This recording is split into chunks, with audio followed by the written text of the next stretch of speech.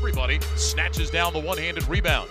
Oliver will bring it ahead himself. Cam into the front court, stop and pop at top of the key three ball. It is good. Boy, he likes doing that, and he's so good at it. So both Nevada's buckets have been triples. It was batted away into the hands of Caroline. Back to Oliver on the left side. Steps back for a wing three, and it's good. Boy, oh boy, that guy is something.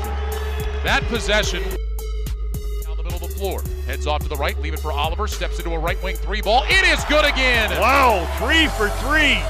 Cameron Oliver's got 9 early. Nevada's made UC Irvine. Finds Worku running the paint right down the middle. Oliver sends him away at the rim. At the top, gets it to Marcus Marshall, takes the left wing three. It's good and a foul. Marcus Marshall got hit by Rivers and hit the three. He'll have a chance for a 4-point play.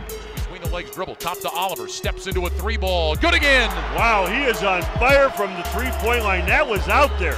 4th three of the half for Cameron Oliver. He's got 13. Timeout. Around it, finds Fenner on the right side. He'll trigger a three, and it's good. The 8th three of the half for the Wolfpack.